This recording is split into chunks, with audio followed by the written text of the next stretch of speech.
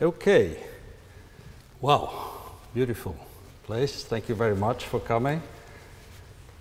It's not obvious to be able to meet people.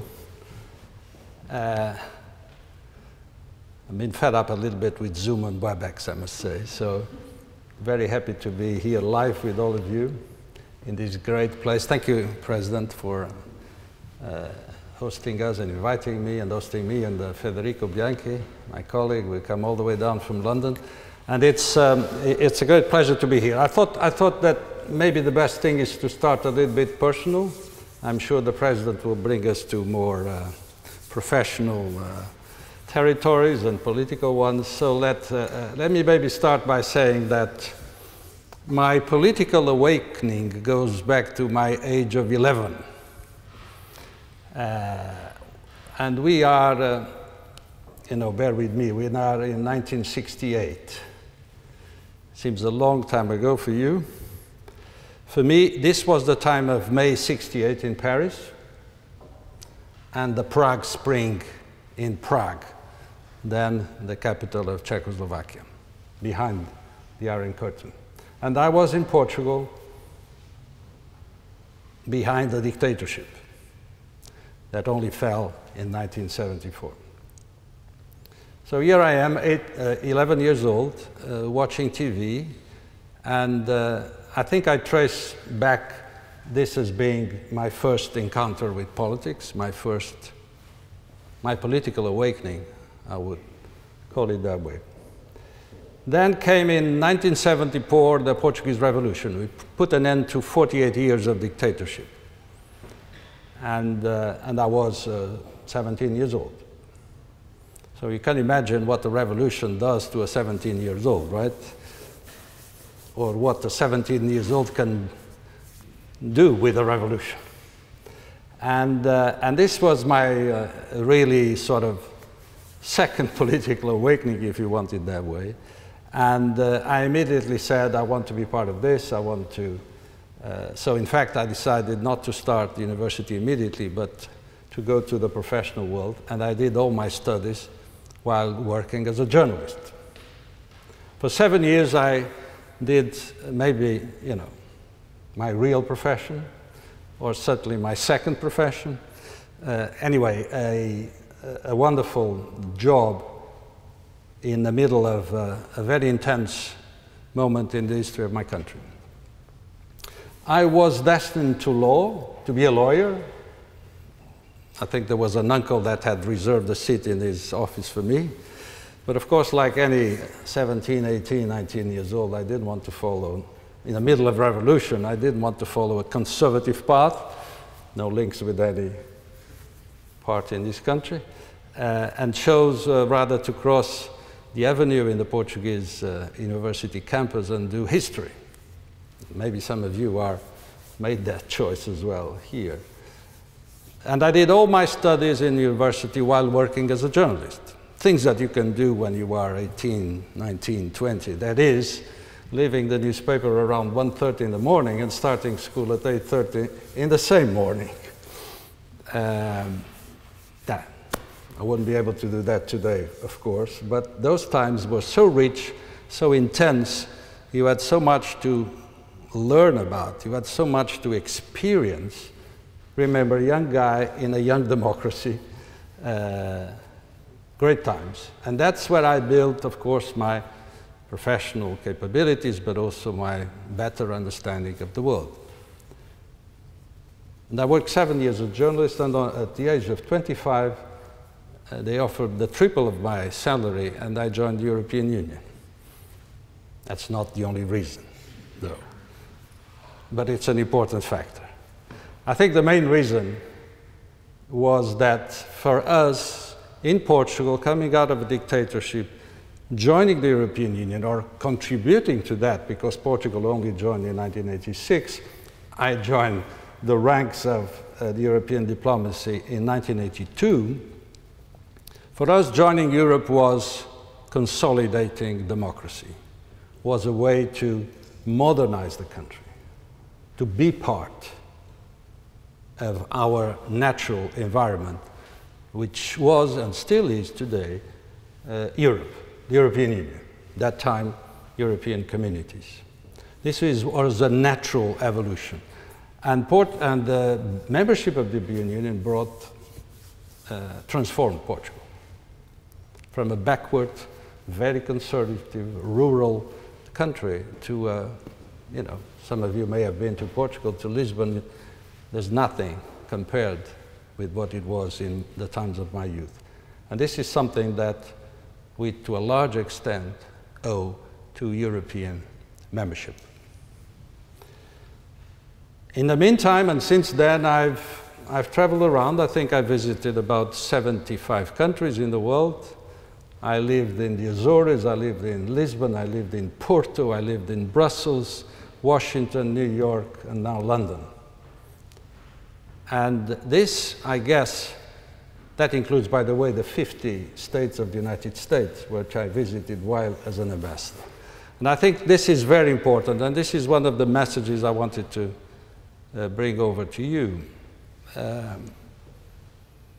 I think one of the problems we have in our societies today, in some of our countries, is that their view of the world is a bit too narrow. I think it's very important to widen the scope and the lens in order to understand things better. It's very difficult to understand what happens in Oxford without considering the wider context, the country, the continent, and the world.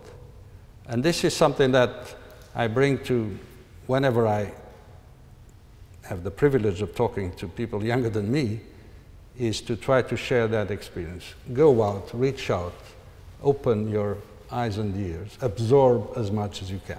Which leads me to the relationship between journalism and diplomacy. I've done both, and I found a number of common elements in them. The first one is curiosity, which I'm sure you share as well, being here. Curiosity. If you don't like to know things, or if you don't aspire to know more, don't go to journalism. Don't go to diplomacy either. It's about trying to understand better, discover, go a little bit deeper, sometimes go behind the curtain, go to the backstage, with licit means, of course. And try to, while doing that, understand the essence of things, and then process all that information, be selective, choose what should be the headline, or should be the theme of your message to your minister back home, but also being able to engage, convince, communicate. If you're a journalist and you don't convince the reader that what you're writing is valuable, it's close to the truth, and it's useful, no point in being a journalist. If you are a diplomat and you cannot engage with your partners, the one you're negotiating with, the country that hosts you, whoever, interlocutor, if you are not able to also convince. And last but not least, you need to be able to communicate. No point in being a journalist or diplomat if one cannot really communicate. So it's very interesting to see how different professions come together in the sense that they need to use a number of abilities, and one needs to develop a number of qualities as well. A word about Europe in all this. What is my feeling today after working for the European Union for 38 years, and after also my experience, my life experience around the world? I think, but you can contradict me, and that's what we're here for. Huh? But I think this is one of the most successful projects in recent history. But the only way for us to really assess how much we have altogether, including British people, contributed to build, is to look where we were a couple of decades ago, at the middle of last century, and how much Europe contributed to suffering. By Europe I mean European countries. by having two civil wars that became world wars, how much we have, our previous generations, unfortunately contributed to suffering, but also how much the following generations, which I enormously respect, the ones that came after the Second World War, how much they were able to change things. You know, for my children, for my very small grandchildren, you know, imagine a war between France and Germany. It doesn't make a lot of sense. They have trouble living with Brexit, by the way, but that's another story that I'm sure we'll have questions about it.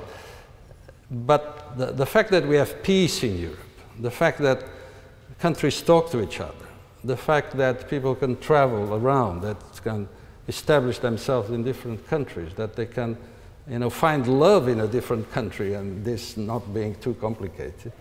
You know, that business can benefit from the scale of the internal market, the biggest internal market in the world.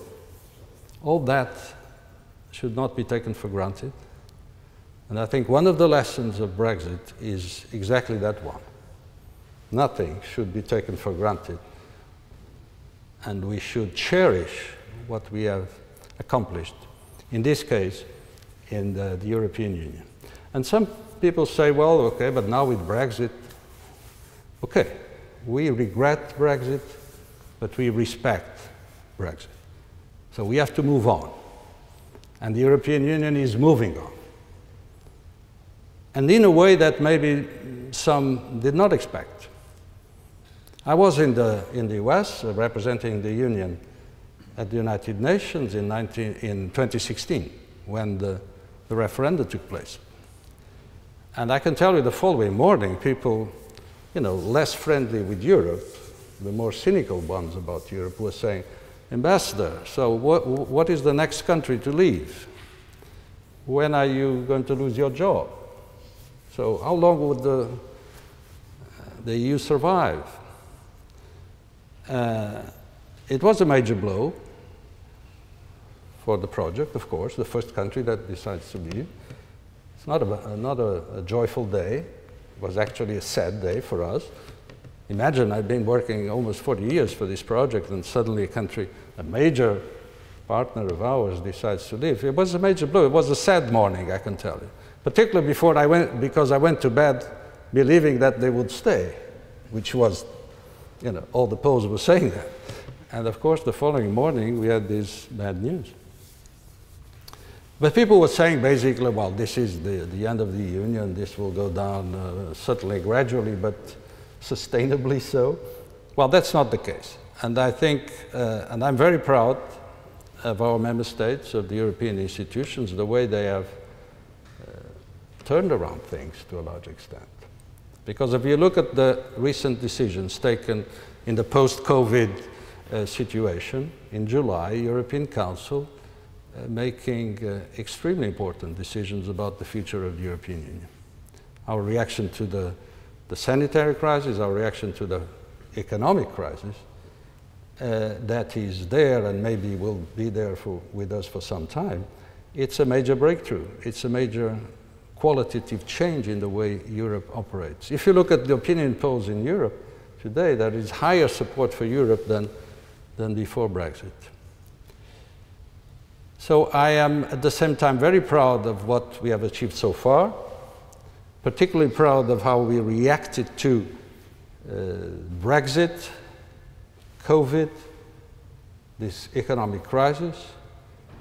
Happy as well because I see that our system, our democratic system of shared sovereignty between or among the 27, is an intelligent system.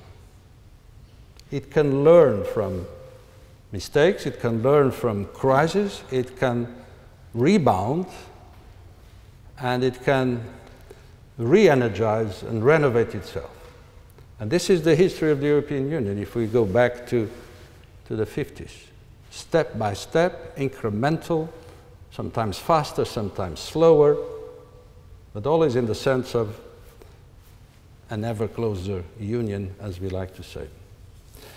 I'll stop here with just one final thought. which is about the world, or us in the world. I visited a number of countries, as I told you, but my most obvious empirical evidence of the importance of the European Union in today's world have been my 4 years as ambassador to the United Nations recently. I left in November last year. And this confirmed to me something that I thought I knew, but now I fully confirmed, that the world needs something like the European Union.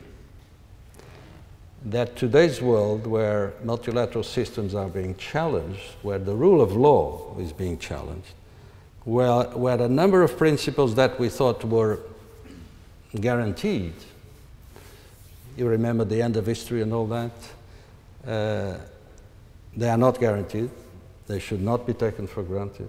And if there is one actor that can contribute to sustain a liberal order, to protect and preserve human rights, the rule of law, democracy, freedom, open markets, that actor is the European Union. And so today, I'm ambassador in a country that decided to leave. I started my career in an embassy of a country that desperately wanted to join. So it's a bit of a circle. But I'm encouraged by the fact that not only Europe is following its course with renewed enthusiasm, although we have our problems, of course, but also, that's my very final point, and that's the purpose of me being in London today, I'm hopeful that in spite of Brexit, we can make good out of the future relationship between the EU and the United Kingdom. There's a lot of us to do to benefit our citizens, our business, a lot of good things we can do to the world, and I do hope that the outcome of these negotiations, and people are negotiating as we speak, and very intensely, that the outcome will be, first, a deal and not a no deal. Secondly, an ambitious deal that will provide the foundations for a solid, forward-looking relationship between the European Union and the United Kingdom. That's my hope and that's my belief, but I'm sure you will have a number of questions that will try to challenge my assertions. And that's the good thing of being at the Oxford Union, is that we're here to debate in a democratic way, in an open way, and I wish you all the best, and thank you for coming today.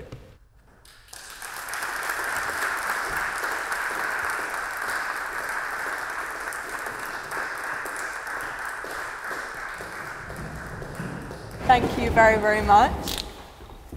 So, to start off, you obviously took on your role this year as the EU's first ambassador to the UK, as the UK is finding its new position outside of the EU and with this third country status. So obviously you're in an absolutely unique position for an ambassador.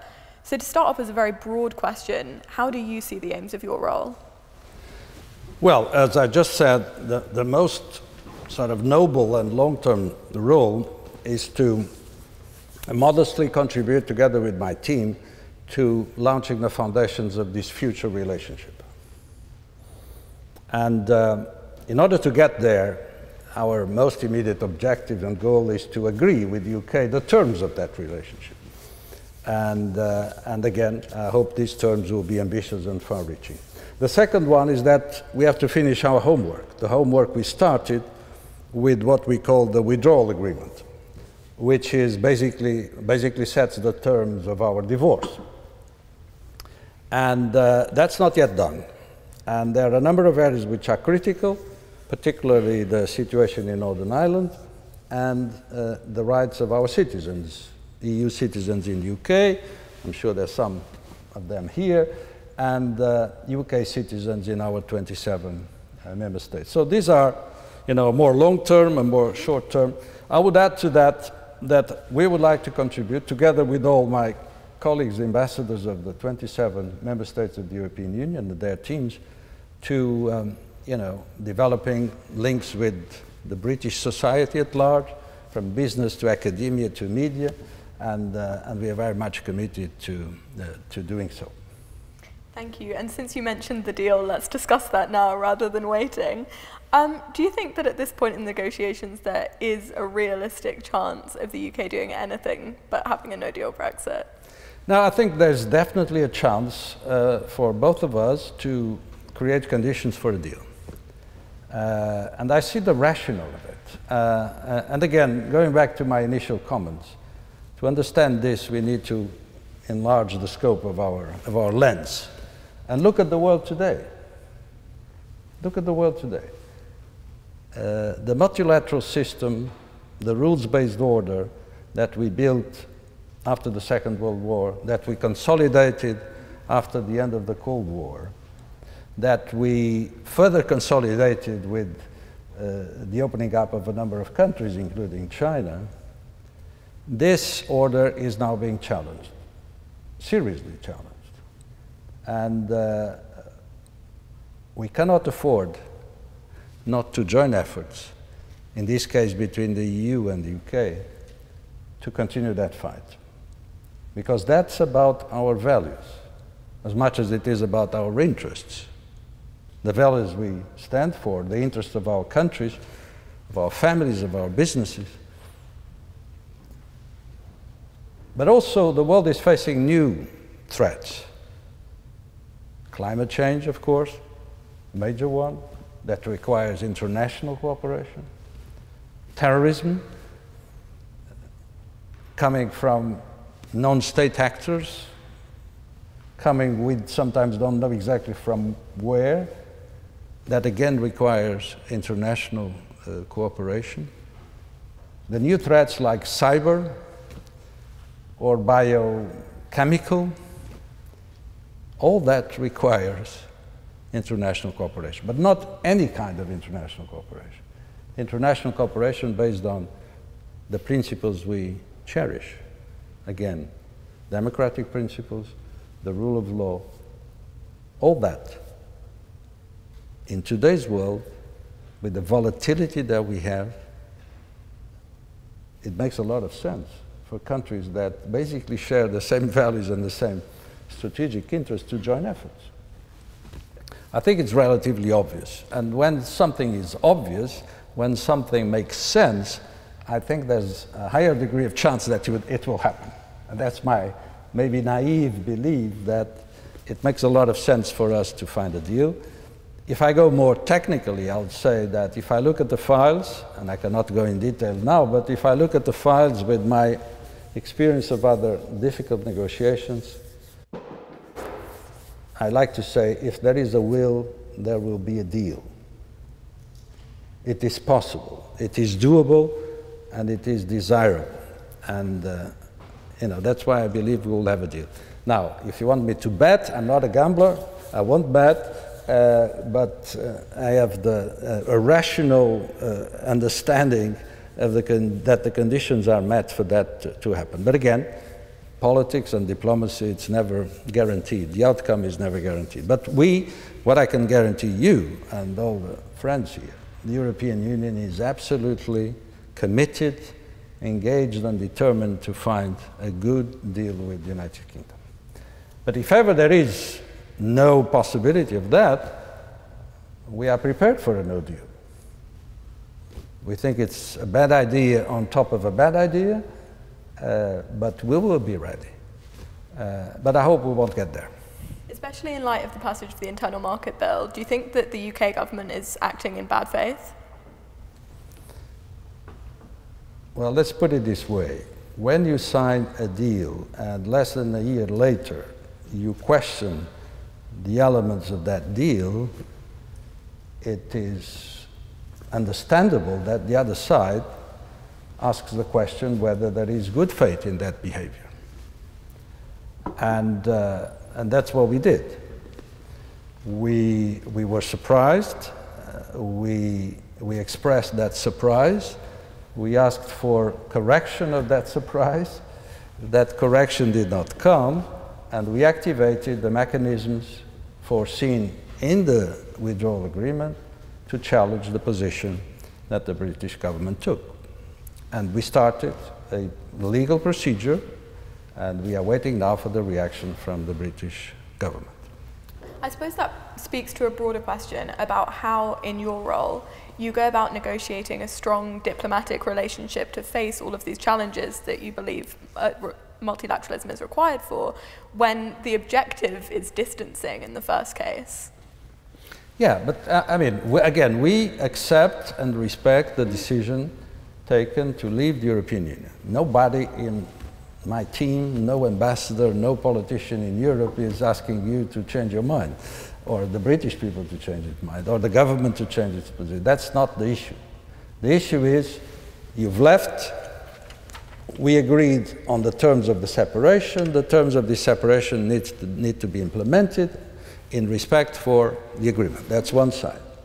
And the other one is to say, you left, but there's life after Brexit, right? Life doesn't stop on the 1st of January 21st. How are we going to organize ourselves afterwards? You know, like in a divorce. I mean, how we are going to take care of the children?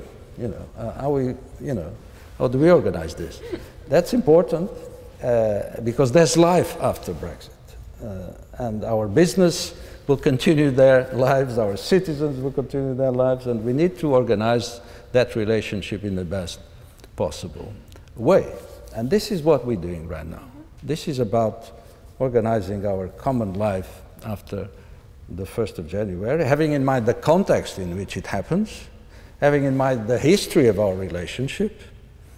Of course, it's different when we talk with Britain than we talk with Japan or Korea. And I love Japan and Korea, by the way, part of the countries I visited.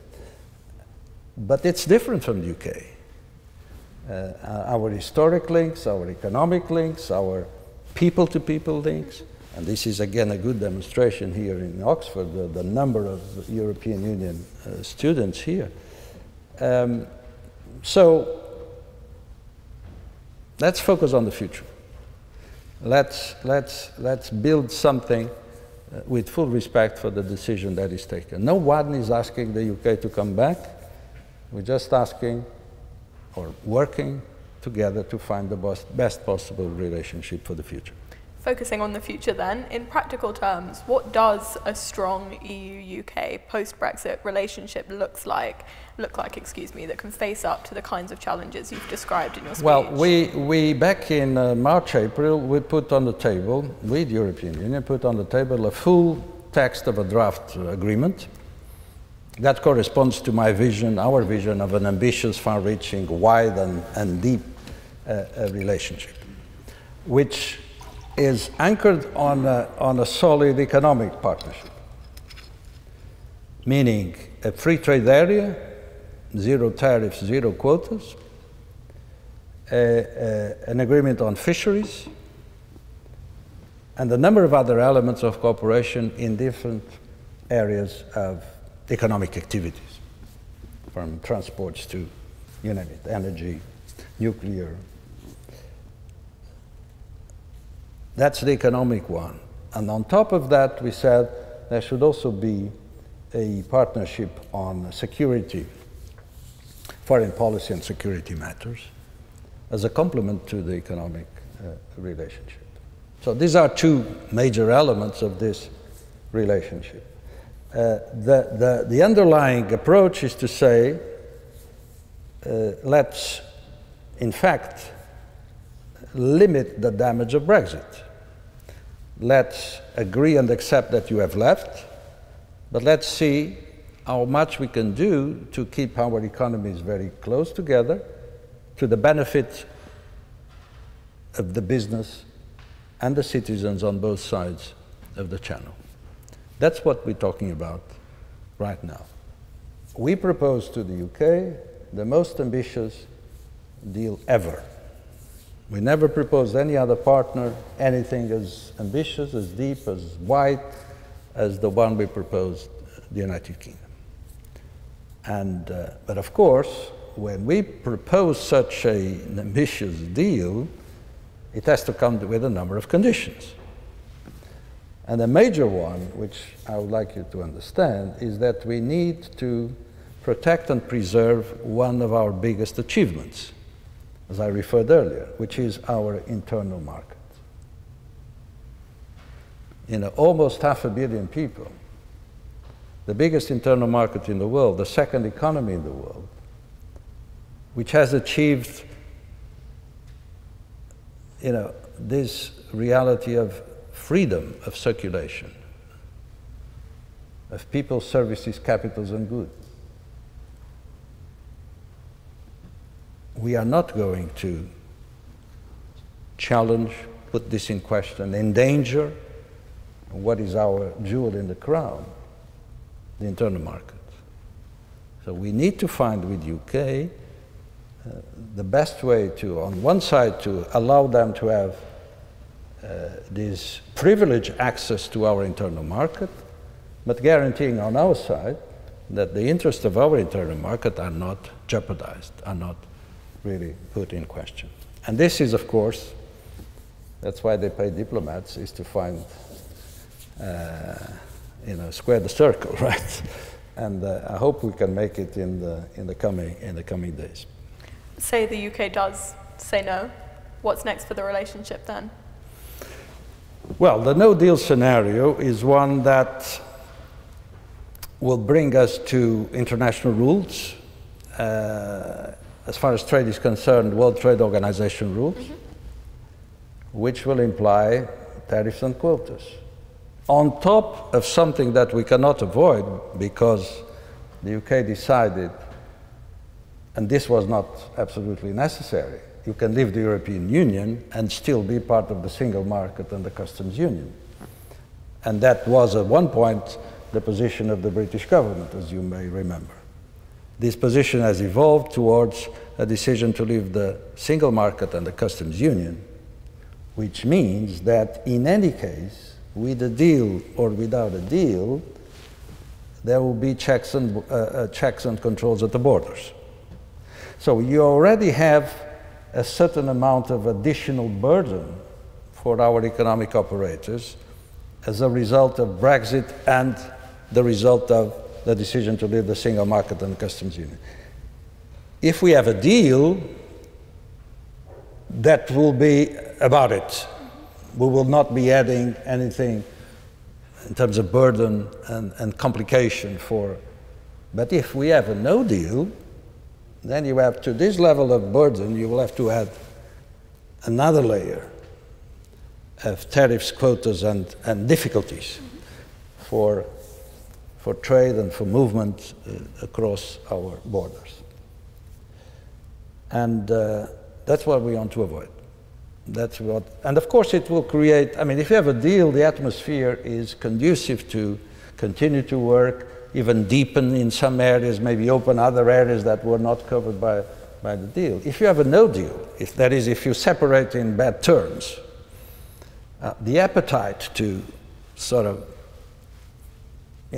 start talking the day after is not huge, on both sides, I would say. So no deal would also create a sort of climate which is not very favorable to pursuing the deepening of our relationship. I hope we won't get there. Again, I think there are conditions to avoid that, but we're talking about politics, we're talking about difficult issues, so our job is to collectively, the negotiators on both sides, the ambassadors, the politicians, of course, is to make sure that we avoid accidents, that we avoid the cliff, and that we can, in the meantime, get to a good deal. I hope we can. Moving on from the specifics of the future relationship then, I want to talk more broadly about what you mentioned regarding the sort of multilateral rules-based order and the role of the EU on the international stage today.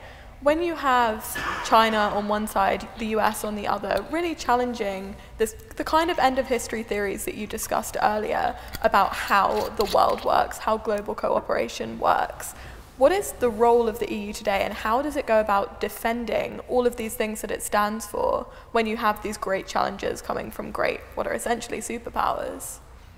Yeah. There's a new reality in the world scene, as we have noticed, which is this tension, I would call it this way for the moment, between the United States and China.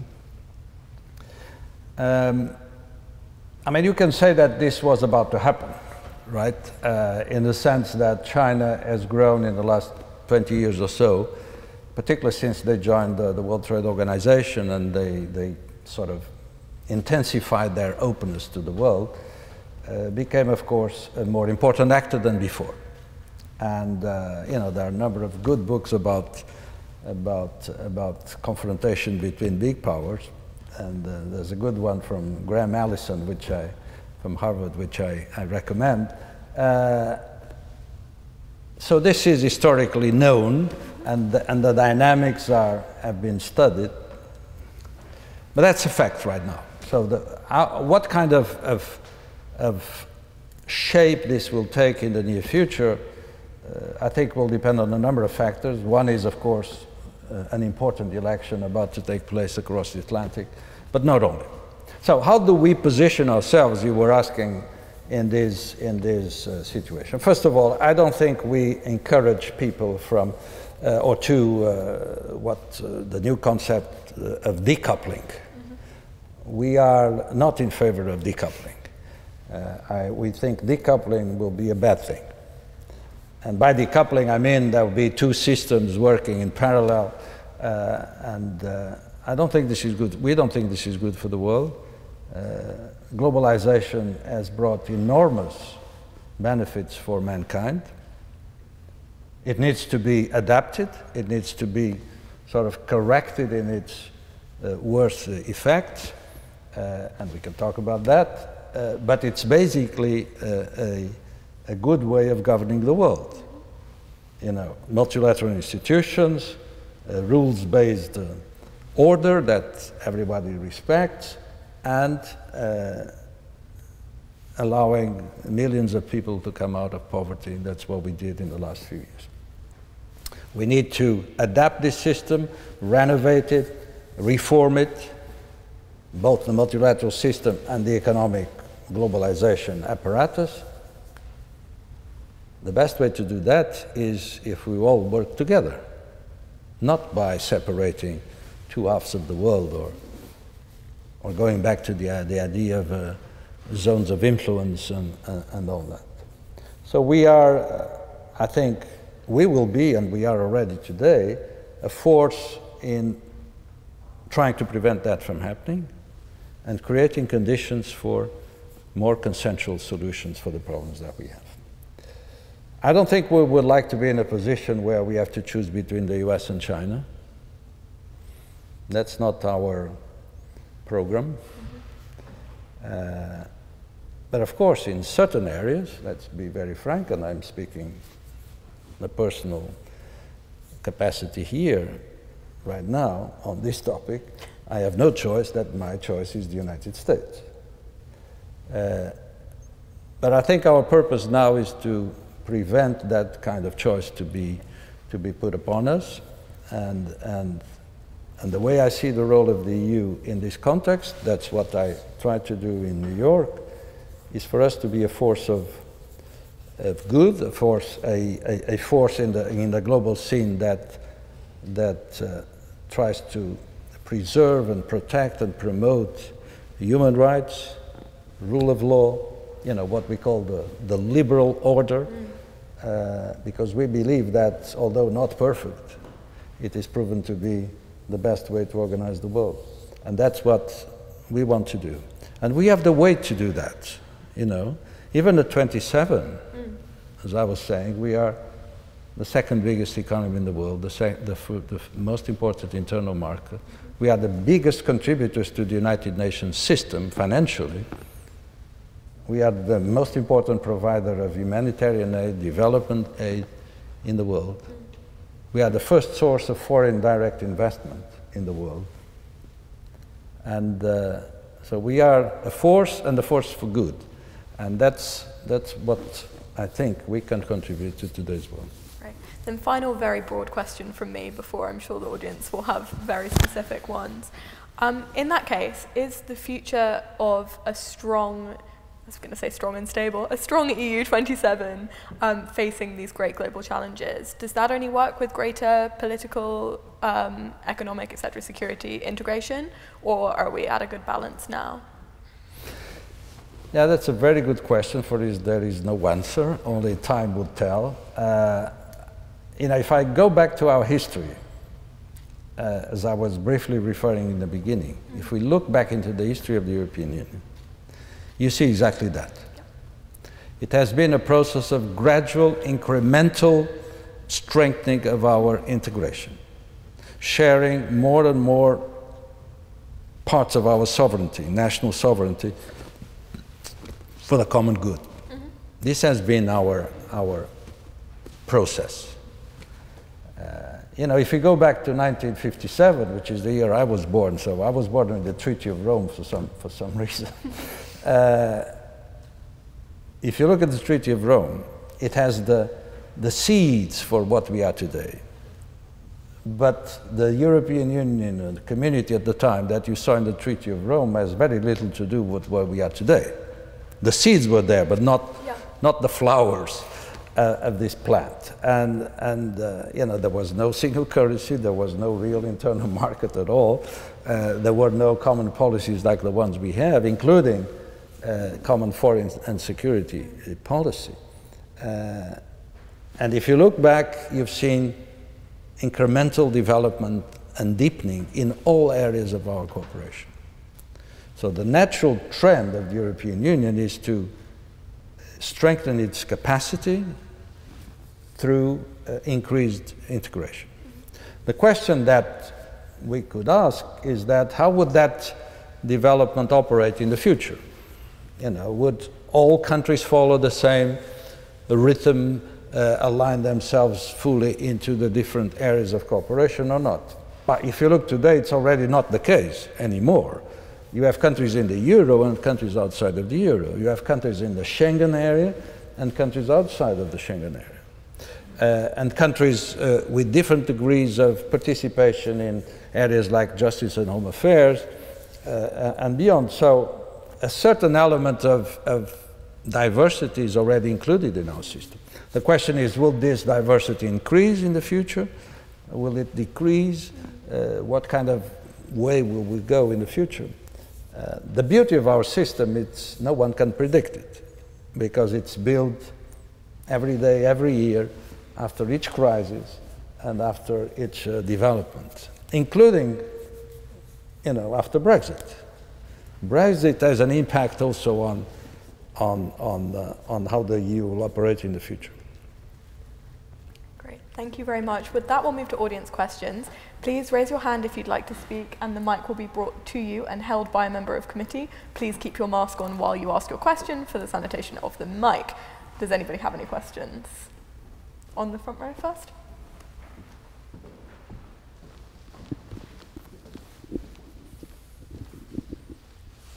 Hi, so what do you think the European Union can do about democratic backsliding in countries like, say, Hungary and Poland?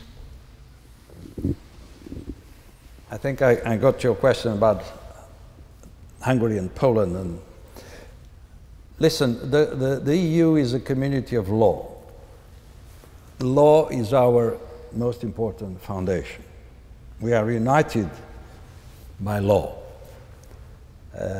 And ultimately, it is the European Court of Justice that determines the way we operate on the basis of the treaties and all the different acquis communautaire, as we call it. So that is valid also for the issue of democracy and rule of law. And that's what we are doing. Whenever we identify in one of our member states situations that are not aligned and in full respect of the primacy of law, regardless of the area where this may happen, our obligation is to initiate, is to intervene, is to, beginning by questioning the member states about different measures taken and following the normal procedures. I must say that in recent times there have been reasons for the EU attention and action in these fields that maybe were not that before. So that means that we also need to adapt to a new intensity of these situations. And that's again what we are doing right now. Just a couple of weeks ago, we produced the first ever rule of law report in which we look at the Commission, the European Commission looks at the situation in each country, identifying potential areas of non-respect for those fundamental principles. And in doing so, we sort of activate the member states to respond and to ultimately to act in correction of that. So there are different mechanisms in the treaty that allow that to happen. That is democratic accountability through the European Parliament as well, has been very attentive to these issues. So this is something that we take seriously, that we want to do in full respect to our procedures and our rules, and the rights of those countries to contradict and to react and to explain.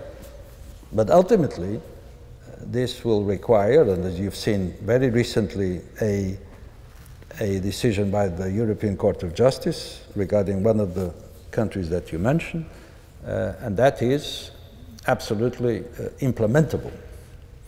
And we will have to guarantee that those decisions are fully accountable.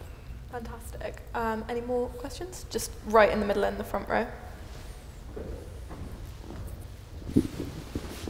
Hi, if I may, I would like to ask two questions. The first one is about outward communication of the EU. When I talk with either Europe skeptics or also Brexit proponents, it seems to be that the national media does a good job in highlighting the drawbacks of the Union, while there's not a lot of communication coming of the efforts, of the achievements of the institution or Europe as a whole. So I was wondering, why is Europe or the European Union as an institution struggling to communicate their benefits to the general public, especially with lower socioeconomic backgrounds? And the second question would be about the expansion of the European Union. It seems after Brexit, there are a lot of open questions about strategic alignment of the Union and also about the future, but there still seems to be ongoing talks about the expansion to the Balkans, Romania, Turkey, Ukraine. Is it sensible to keep expanding a construct that is still trying to be stable in their current state?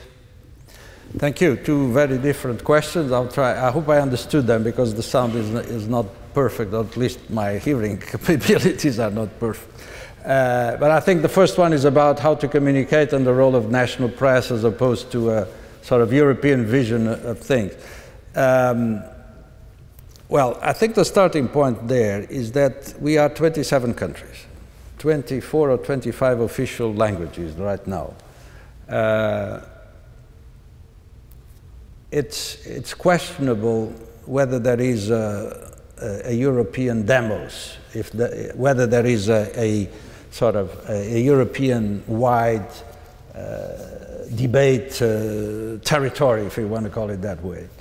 Because in fact, to a large extent, in spite of all the developments I mentioned and the importance that the European Union has in everyday lives, of all of us and our business and our families, in fact, the debate, the public debate, the political debate is to a large extent at the national level. It's done in our mother tongue, it's done within our newspapers and television stations, it's done in our parliaments. The European Parliament plays a very important role and an increasingly important role, but the reality is that the debate takes to a large extent place at the national level. Which of course makes it more complicated for people to have a vision of the EU as a whole. It's making it more complicated to distinguish between sort of a national version of decisions taken in Brussels and a more complete picture. And for former president of the European Commission, for whom I was the chief of staff, José Manuel Barroso, once said, if member states blame Brussels for every wrong thing that happens from Monday to Friday, how can they expect people to vote for Europe on Sunday? And this is a real question, which I think leads us to the responsibility of national governments about promoting the concept of Europe and the project of Europe. And sometimes people say, why doesn't Brussels communicate better? I mean, do people accept that communication comes from Brussels? You know, a guy in a suit like this with a terrible accent trying to convince me that Europe is a good thing? Is this the most effective way of communicating about Europe? I don't think so. I would prefer to have my national politicians being coherent with themselves. If they believe in Europe, if they support Europe, they should defend Europe in the national debate. Sometimes it doesn't happen, to be frank. And I think this is part of the problem. The other element is that we are a complex structure. We are a strange animal. I saw that in Washington trying to, I traveled around the US, as I told you, and sometimes they look at me and say, who is this guy? I mean, what is this thing, European Union? Are you a country? I had these questions from many Americans, I can tell you. Are you a country? What are you? What is this? We are a complex animal.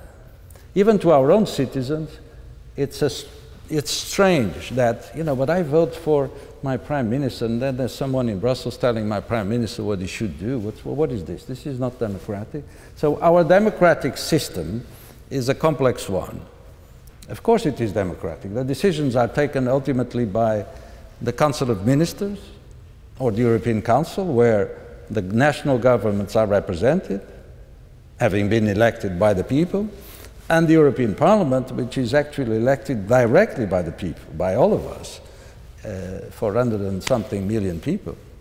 These are the two institutions that take decisions. The Commission, which is made of politicians and bureaucrats, it's an administration, has a certain number of powers, but basically it has the power to initiate and to implement.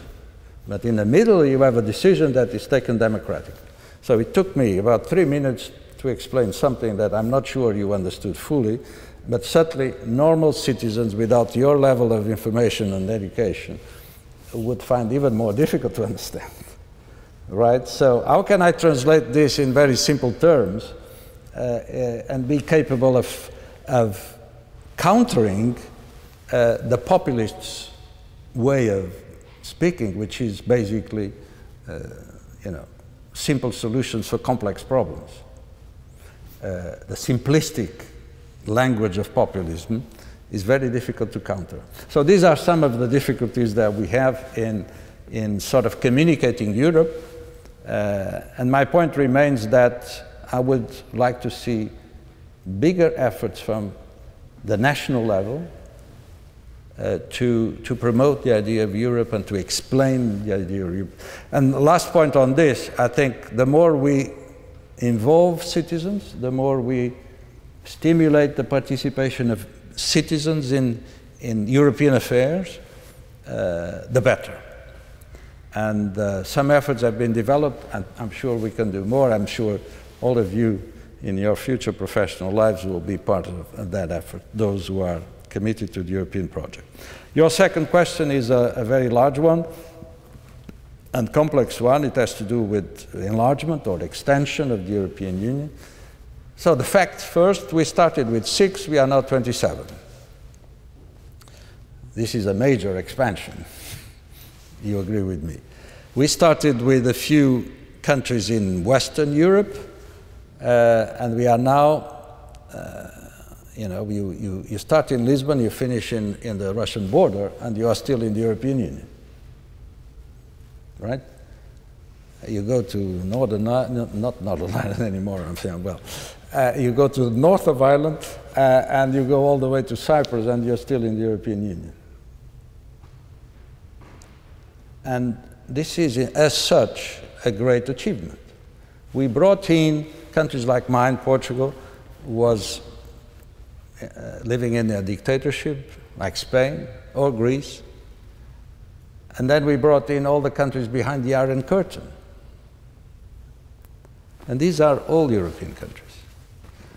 And how can I, Portuguese citizen, having gone through the experience I briefly described in the beginning, having Europe as the source of hope for my country and for my generation, deny the same dream to other Europeans in other parts of the continent of Europe? I cannot do that. I should not do that. So when the conditions were met for the countries from the ex-Soviet Union and others to join, that was the right thing to do. And I still believe it was the right thing to do. Of course, it created imbalances, it destabilized the system. Of course, we need to adapt. For those who have children, when we have another children, it complicates life, it costs more, but it brings enormous joy. And it allows the other children to, and Federico has 3, so he knows what I'm talking about. It creates a different relationship within the family. It normally improves the quality of relationship within a family, but it raises a few challenges. And this is what enlargement did as well. It created more imbalances, more diversity, more differences in terms of economic development and otherwise. Even some political differences, one must recognize that. Different degrees of maturity in different systems, including the democratic system. These are challenges when you enlarge. But the benefit of it is first that you recognize the right of others to benefit from what you've benefited already. You don't close the club. And secondly, it gives you, everybody, a different scale. And in international relations, size matters. On trade, on foreign direct investment, on strategic issues, I can guarantee you, and I was witness of that, that countries like China looked in a very different way to Europe after the 2004 enlargement. Why? Size, scale, the amount of space we occupy in the world atlas. And this is very important for each of the countries, not only those who join, but also those who are already there, who will benefit from an enlarged market, an enlarged sort of world relative weight. All that is fine. But of course, your question is about the Balkans, and I fully understood it. So in this process of enlargement, we had to be sure that we had criteria, that decisions were taken according to established practice and rules and parameters. And this has been developed gradually throughout time. So each country that wants to join needs to fulfill a number of criteria, a number of, you know how it is. Before we start negotiations, and then during negotiations, they have to gradually implement a number of measures and decisions in order to, at one point in time, be ready to join the European Union. There is another element that we introduced some years ago, is this idea of the capacity to absorb. The countries that are already in need to be very careful about guaranteeing that the conditions are met for the new countries to come without excessively destabilizing the building. So all these elements are taken in consideration. We've taken recently new steps to accelerate the future integration of Balkan countries. You know, a number of them are already inside the Union, as you know, and some are more advanced than others in preparation. So this is a dynamic process between their reforms and our capacity to accommodate them. But we are on track, the process is ongoing, and I hope, personally, that in the not too distant future, more Balkan countries can join the European Union. But the conditions need to be met on both sides. Thank you very much. I'm afraid that's all we've got time for, as it's now after 6. Before we thank the Ambassador, I just want to remind you, please not to leave your seats until you're asked to do so by a member of committee. We'll be leaving by the back door, and it should only take a couple of minutes, but please don't leave your seats until you're asked to do so. With that, please join me in thanking Ambassador Vale de Almeida. Thank you.